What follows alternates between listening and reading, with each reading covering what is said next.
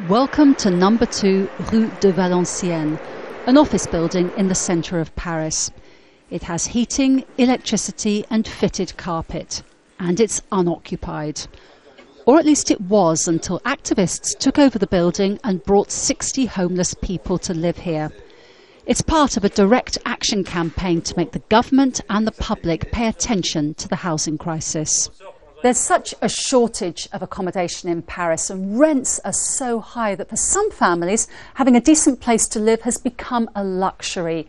But the point that the people here are making is that having a roof over your head shouldn't be a luxury, it's a basic human right. 70. Meet Fariza. She and her family have been on a waiting list for public housing for 9 years. Moving into the squat in Rue de Valenciennes was an act of desperation. We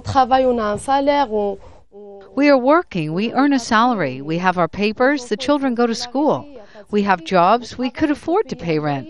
So why don't they house us? The squat is a test of President Francois Hollande's election promise to tackle the housing crisis. The government now says it will requisition any building that has been standing vacant for 2 years and turn it into public housing. Under pressure from campaigners, the housing minister visited the squat earlier this year. This building has been empty for several years, and I've already said it's not normal to leave buildings empty in Paris or elsewhere because there are families who urgently need housing. That was 4 months ago. Now activists want to see those words turned into action. We want the government to allocate money for social housing. We want an end to evictions. We want the state to use empty buildings to provide shelter for homeless people. And we want rents to be controlled so that housing is affordable.